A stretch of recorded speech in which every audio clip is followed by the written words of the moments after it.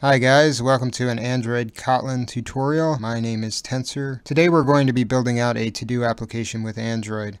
I know a bunch of you guys just rolled your eyes because we're building yet another to-do application on this channel. However, before you decide to exit this video, let me just mention that we will be implementing this application in a fully functional and reactive way without the use of the reactive libraries. Also, to-do applications are good examples to cover because they force the user to implement a CRUD style of architecture for the data in the application. This tutorial will be split into two parts because I do not want to overload you guys with a bunch of different ideas, so keep that in mind as we go ahead. We will be making use of two of the Android lifecycle component libraries, namely the LiveData library and the ViewModel library. LiveData is an observable data holder class. Basically, LiveData follows what's called the observer pattern. This is a pattern where when an object is updated, the rest that depend on that object are also updated. In essence, objects watch each other's state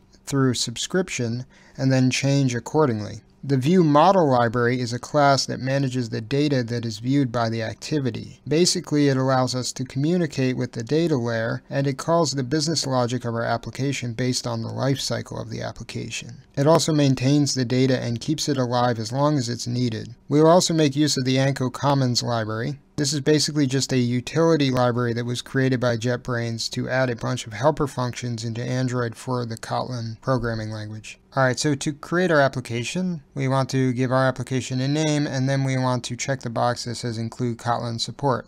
Then I'm going to select API 22. You can select whatever you want. And we want an empty activity inside of this. And we're just going to leave all of this as it is.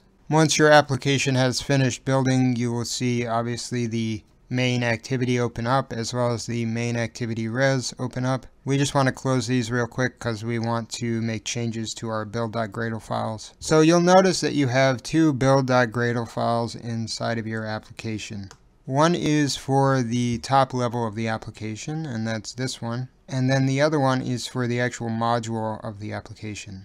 Inside of our top level Gradle build file, we are going to add two lines of code. So just extension variables. One will be called Arch version, and this will be the version number for our lifecycle component libraries. And then the other one will be called Onco version, and this will be for the Onco library. Then we want to go into our build.gradle file here with all of our dependencies and stuff, and we want to add our dependencies. First, we want to add com.android.support design.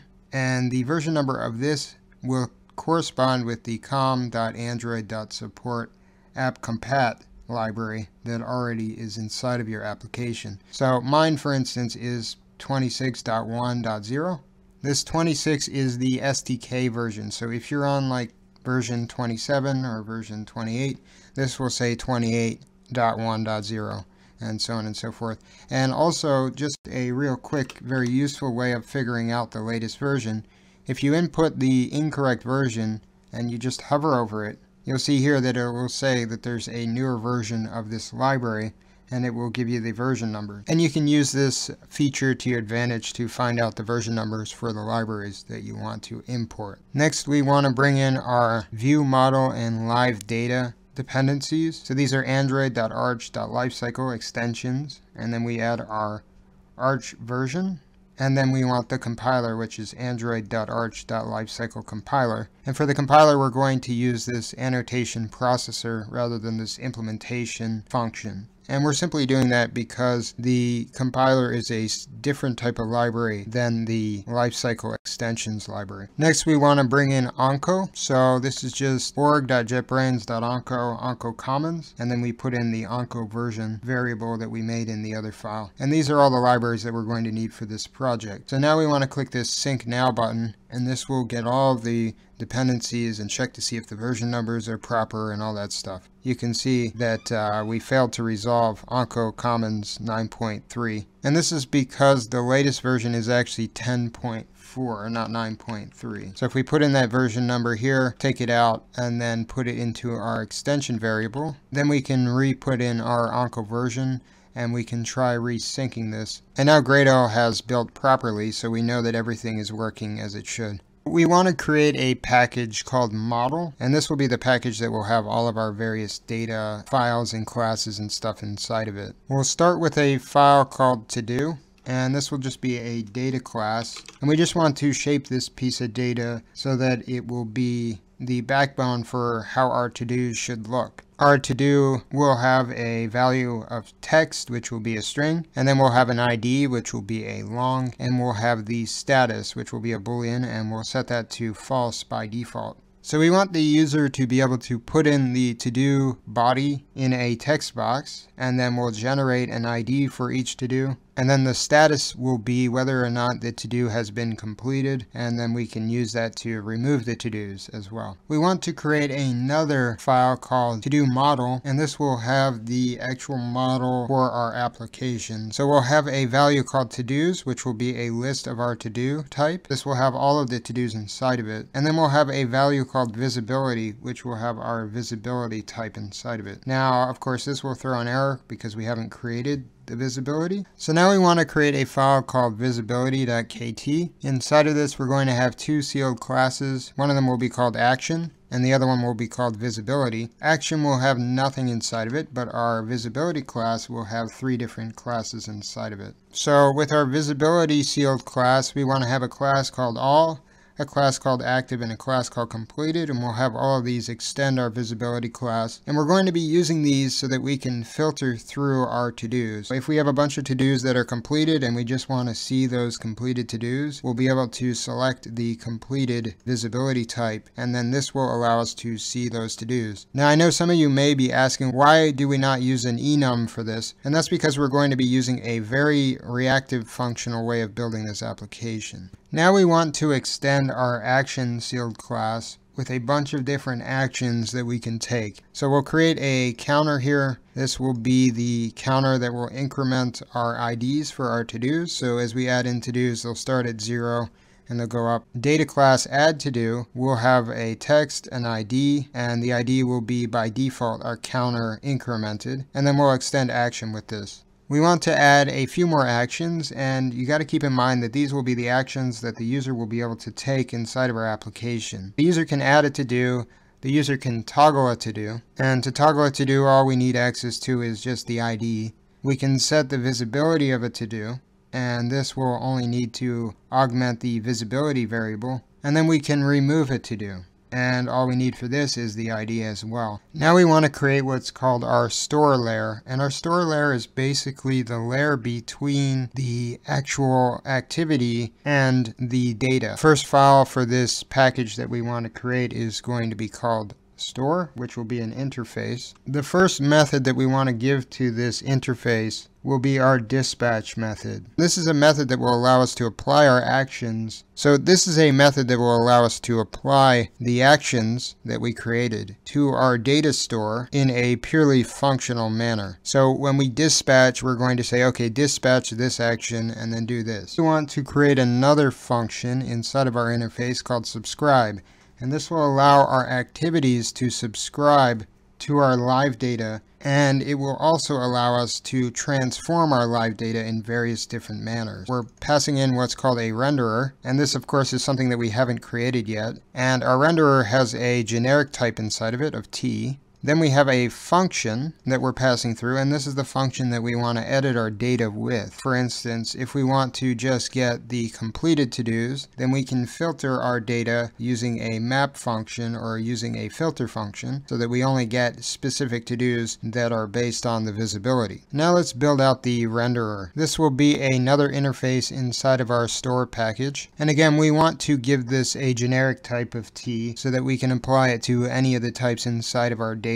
And our render function will just pass in the model, which will come from our live data, and then we'll pass in the generic type. So this is the only function that we need to implement, and this allows us to render a UI that we need for our model. Alright, so now let's implement basically the largest part of our application, and that's the to-do store. This will be a class inside of the store package, and we'll have this extend our store. with to-do model being passed into it, as well as the ViewModel, which comes from the Android lifecycle library. And you'll see immediately that our class gets an error, and we can Alt-Enter on the class, and we can click Implement these members, and it'll say that we want to implement this dispatch and subscribe function. So we select both of them, and then we hit OK, and it will then create 2 overrides for us. Before we get to implementing these functions, though, we want to add a few properties to this class. The 2 properties that we want to create are our state and then our initial state. Our state is a mutable live data of to-do model, and we want to set this equal to mutable live data. And then we want to initialize our state by calling to-do model, and we're going to pass in a list of, so just an empty list, and then we'll set our visibility by default to visibility.all. Our dispatch function will just assign to state value reduce, which is a function that we'll create here, with the state value inside of it, and then the action that we want to actually implement on our state. So this will allow us to basically change our state based on the action that we want to take. So for instance, if we want to add a to-do, then we just pass in the action of add to-do, and then we pass in the to-do that we want to add, and this allows us to modify the state this way.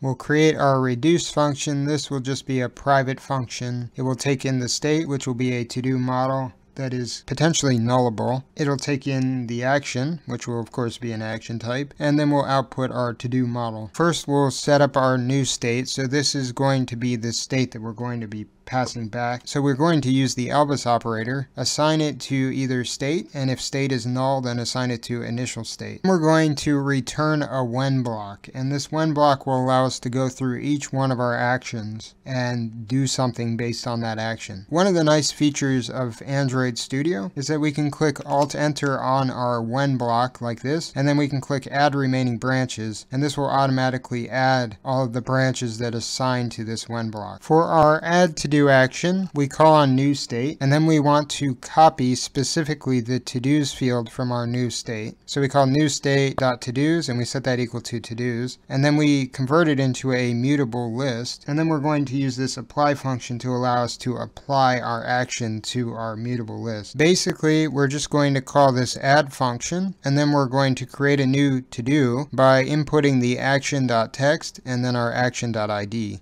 So for instance, when we add a to-do, we're going to call the action add to-do, and then the action add to-do has inside of it the to-do itself, which has a to-do.text and to-do.id. So we can just take that out of our action and then put it into our new mutable list and then send that back as our to-dos. Alright, so now let's implement our toggle to-dos action, and for this we need access to our to-dos list. So we call new state to-dos, and this time we're going to call the map function on our list of data. We'll have an if check. This will allow us to check to see if the ID of the action that's being passed into here is equal to one of our elements. So basically we're iterating through our list of elements, and we're iterating through each of the IDs. And then we just want to invert the to-do that we've selected status. So if the status is true, then we'll invert it to false and vice versa. So we just say it.copy, and then we look for the status, and we set it equal to the negation of its status. If we don't find an action that gives us back the ID that we're looking for, then we just want to pass back it. And what we can do is we can cast this entire return output as a mutable list of to-do. For our set visibility branch, all we're going to do is call new state.copy, and then we're going to change the visibility to action.visibility. Then for the remove to-do branch, we're just going to call the filter function on our list of to-dos, and then we're going to basically check each of our items and make sure that the ID of the item that we're removing is not equal to that item. That way it just basically removes the item of the ID that we want to remove, and it keeps the rest of them. We iterate through our entire list, we find the ID that we want to delete, we throw it out, and then we keep the rest of them. And then we need to cast this back as a mutable list of to-do. Now let's implement our subscribe function. So we just called renderer, which is the renderer of to-do model that we're passing into here. And we called the render function that we created. And we're just passing in the transformations map. So we're basically passing back the state. And we're mapping our function that we're passing into this onto the state. So we just take the list of data that we have, and then we apply a function to it, and then we return that data. And we keep doing that over and over and over again as our application runs. Alright guys, so this is a good place to stop for this part of the tutorial. If you like this tutorial, feel free to subscribe and like. If you have any questions or comments, feel free to comment in the comment box below. And if you dislike this tutorial, then by all means downvote it as much as you like. Have a good day.